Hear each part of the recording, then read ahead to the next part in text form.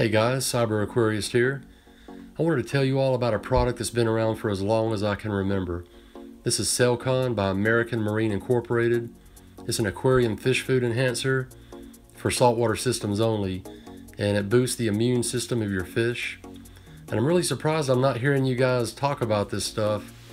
You can go on BRS, it's a BRS recommended product, or other sites, and just read some reviews for some people who've been using it. But people have been using this for decades to help reverse the effects of head and lateral line erosion, as well as fight off other diseases. You have to shake it up really well before you add it to any food. You can get it in the 60 milliliter bottle or a 480 milliliter 16 ounce bottle. But guys, the 60 milliliter bottle is going to last you a really long time. And I think it costs $14 at BRS. But what I do is I add a half a milliliter to a frozen cube of mysis shrimp. And you know how mysis shrimp has the concave in the top, after you pop it out of the packet? I just drip it in right there and let it soak in really good. And I'm going to let this sit out in room temperature for about 10 to 15 minutes. After that, I'm going to go add some RODI water to it. I'll show you guys that here in just a second. But you don't have to refrigerate it, you can just leave it sitting out on your counter. You guys look at the list of ingredients while we're waiting on the Selcon to soak in. But it contains highly unsaturated fatty acids, marine lipids, 200 milligrams per gram, vitamin C stabilized, and vitamin B12.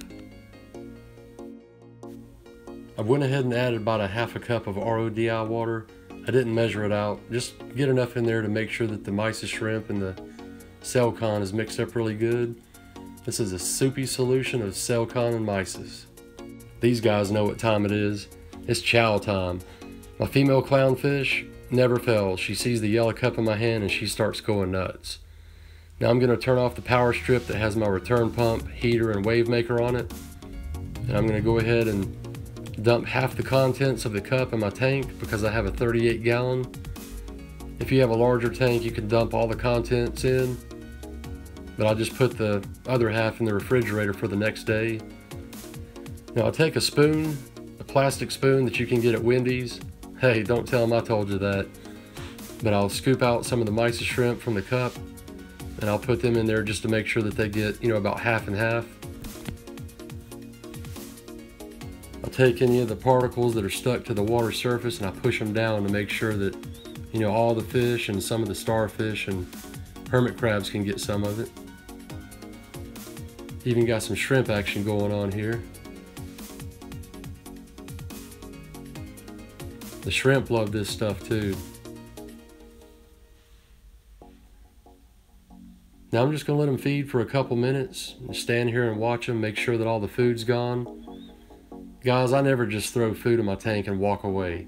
The reason we keep fish is because we enjoy having them. And what better time to enjoy them than watching them feed?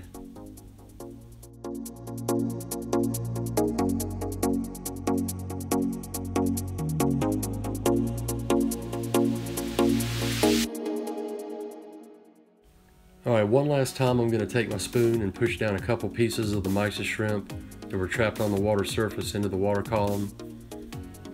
Guys, I highly recommend Selcon.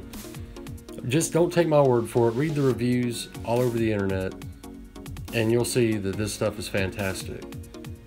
It's cheap, lasts a long time. What have you got to lose? It's guaranteed. I'm going to go ahead and turn on my power strip, get my filtration running again. Guys, I really appreciate y'all watching the video. Till next time, take care and thanks for watching.